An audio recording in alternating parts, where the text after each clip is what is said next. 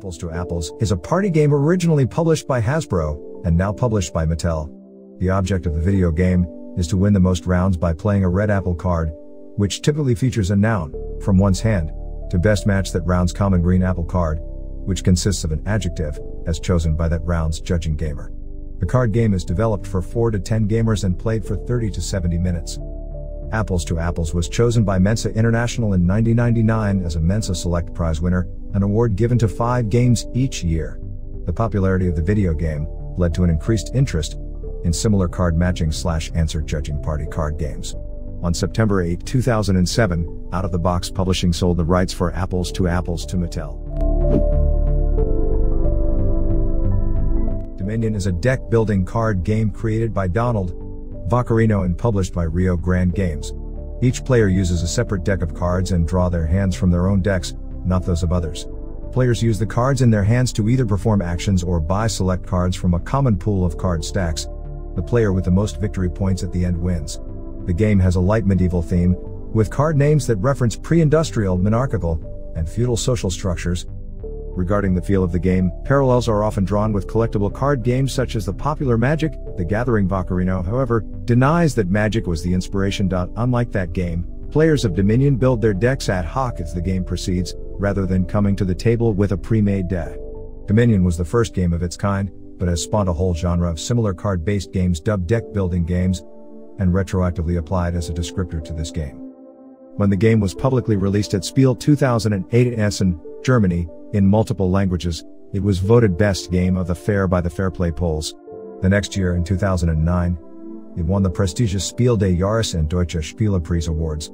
It was one of 5 winning games in American Mensa's 2009 Mind Game competition. The success of the game has led to a plethora of expansions. By 2016, more than 2.5 million copies of Dominion and its many expansions had been sold worldwide. Uno. The game was originally developed in 1971 by Merle Robbins in Reading, Ohio, a suburb of Cincinnati. When his family and friends began to play more and more, he spent 8,000 to 5,000 copies of the game made. He sold it from his barbershop at first, and local businesses began to sell it as well. Robbins later sold the rights to Uno to a group of friends headed by Robert Tezik, a funeral parlor owner in Joliet, Illinois, for $50,000, plus royalties of 10 cents per game. Tezik formed International Games Incorporated to market Uno, with offices behind his funeral parlor. The games were produced by Louis Saltzman of Saltzman Printers in Maywood, Illinois. In 1992, International Games became part of the Mattel family of companies. Currently there are 108 Uno card games. Barbie Uno 2014, 25th Anniversary Uno, the sporting and children-themed packs. Ticket to Ride is a railway-themed German-style board game designed by Alan R. Moon. It was highlighted by Julian Delval and Cyril Dagin and released in 2004 by Days of Marvel. The board game is also called Zug um Zug, German Les Aventuriers du Rail, French Aventureros al Tren, Spanish Lucias du Poshigu, Polish, and Menelipu, Finnish. The original version of the board game is played on a board portraying a train map of the United States and southern Canada. Points are made based on the length of the claimed paths, whoever completes the longest constant railway, and whether the gamer can link remote cities that are identified by drawing ticket cards.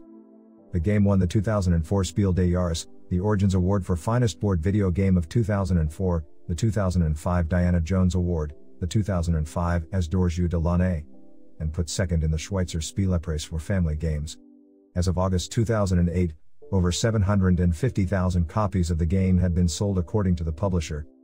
Scheduled for release in 2020, Ticket to Trip, Stay at Home is released to mark the COVID-19 pandemic. Prior to Professor Plum, Mississippi Scarlet and Colonel Mustard gathered on a game board to claim their first victim, wielding a revolver, a rope, or a lead pipe. A British artist called Anthony Pratt was seeing murder mystery scenarios unfold in European country estates, where he played piano. Long prior to that, video game board became a global multi-million seller and was inducted into the Toy Hall of Fame. Pratt was taking mental notes as visitors in these stylish homes play acted dastardly crimes including skulking, screaming, and falling dead to the floor. Years later on, throughout World War II, Pratt recreated those murder mystery parlor games as a board game called Murder. His wife, Elva, assisted, creating the game board on their dining room table. In 1947, Pratt patented the game, and sold it to a UK-based board game maker named Waddington's and its American counterpart, Parker Brothers, now owned by Hasbro. However, because of post-war shortages, the board game was not released until 1949, as Cluedo in England and Clue in the United States. In both versions, the idea is for gamers to collect clues to figure out the murder suspect, weapon and place. The board game happened in a Victorian mansion. The victim's name? Mr. Body. Catan, previously known as the Settlers of Catan, or simply Settlers, is a multiplayer board game designed by Klaus Torter, and first published in 1995 in Germany by Frank Cosmos Verlag, Cosmos, as Die Siedler von Catan. Players take on the roles of settlers, each attempting to build and develop holdings while trading and acquiring resources. The game has actually sold more than 18 million copies worldwide. The players in the video game represent settlers developing settlements on the island of Catan. The game board, which represents the island, is made up of hexagonal tiles, hexes, of different land types, which are laid out randomly at the start of each video game. In 2016, editions of the game were released with a conventional set design board in this configuration, the hexes of which cannot be reorganized. In 1998, the first historical scenario pack was released, which allows players to reenact the building of the pyramids of Egypt or the expansion of Alexander the Great's empire, using Catan game mechanics. A second scenario pack for settlers involved the building of the Great Wall of China and the Trojan War was released in 2001.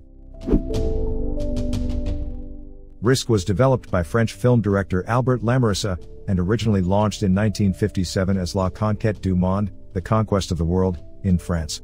It was bought by Parker Brothers, and launched in 1959, with some adjustments to the guidelines as Danger, the continental game, then as Risk, the video game of global domination. Following the intro, the first brand new variation of Risk, in nearly 20 years, was launched in 1986. After a limited special edition release in 1999 in France called Risk, Edition Napoleon in ceremony of 200th anniversary of the Napoleonic period, a brand new edition called Risk, 2210 AD was published in 2001 by Hasbro's Avalon Hill department. Beginning in 2002, Risk versions themed around media franchises, such as Lord of the Rings, Star Wars, Transformers and numerous others were released, sometimes as many as 6 editions per year.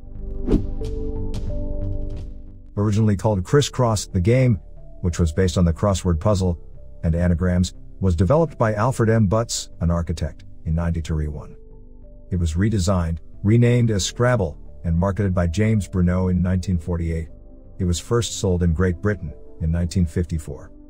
Scrabble was later produced in many foreign languages, Braille, and magnetic editions, and continued to be one of the leading board and tile games in the United States. Tournaments have been held in the United States since 1973. In 2005, Scrabulous, an unauthorized online version of Scrabble, was released, and 2 years later it debuted on the social networking site Facebook. The online version's immense popularity on the site soon caught the attention of Hasbro, owner of Scrabble's North American rights. Facing a lawsuit by Hasbro, Scrabulous creators Rajat Agarwala and Jayant Agarwala in 2008 released Wordscraper, a Scrabble-like game that allows players to design their own board, and later that year Facebook disabled Scrabulous for their North American users. The game, however, was available on its own website, though by late 2008 it was known as Lexilus. The history of Monopoly can be traced back to 1930, when American anti-monopolist Lizzie Magie created a game which she hoped would explain the single tax theory of Henry George. It was intended as an educational tool to illustrate the negative aspects of concentrating land in private monopolies. She took out a patent in 1904. Her game, The Landlord's Game, was self-published, beginning in 1906. Magie created 2 sets of rules, an anti-monopolist set, in which all were rewarded when wealth was created, and a monopolist set, in which the goal was to create monopolies and crush opponents. Several variant board games, based on her concept, were developed from 1906 through the 1930s. They involved both the process of buying land for its development and the sale of any undeveloped property. Cardboard houses were added, and rents increased as they were added to a property. Magie patented the game again in 1923. In 1936, Parker Brothers began licensing the game for sale outside the United States. In 1941, the British Secret Intelligence Service, at John Waddington Limited, the licensed manufacturer of the game in the United Kingdom, created a special edition for World War II prisoners of war held by the Nazis. Hidden inside these games were maps, compasses, real money, and other objects useful for escaping. They were distributed to prisoners by fake charity organizations created by the British Secret Service. Economics professor Ralph Ansbach published a game Anti-Monopoly in 1973 and was sued for trademark infringement by Parker Brothers in 1974. The case went to trial in 1976. Ansbach won on appeals in 1979 as the Ninth Circuit Court determined that the trademark monopoly was generic and therefore unenforceable. The United States Supreme Court declined to hear the case, allowing the appellate court ruling to stand. This decision was overturned by the passage of Public Law 98, 620 in 1984. With that law in place, Parker Brothers and its parent company, Hasbro, continue to hold valid trademarks for the game Monopoly. In 1991, Hasbro acquired Parker Brothers and thus Monopoly. Before the Hasbro acquisition, Parker Brothers acted as a publisher, only issuing 2 versions at a time, a regular and deluxe. Hasbro moved to create and license many other versions of Monopoly and sought public input in varying the game. A new wave of licensed products began in 1994, when Hasbro granted a license to USAopoly to begin publishing a San Diego edition of Monopoly, which has since been followed by more than 100 more licensees, including Winning Moves Games in 1995 and Winning Solutions Incorporated in the United States. Chess is a 2-player strategy board game played on a checkered board with 64 squares, arranged in an 8x8 square grid. Played by millions of people worldwide, chess is believed to be derived from the Indian game Chaturanga, sometime before the 7th century. Chaturanga is also the likely ancestor of the East Asian strategy games Xiangqi or Chinese chess, Zhanggi Korean chess, and Shogi Japanese chess. Chess reached Europe via Persia and Arabia by the 9th century.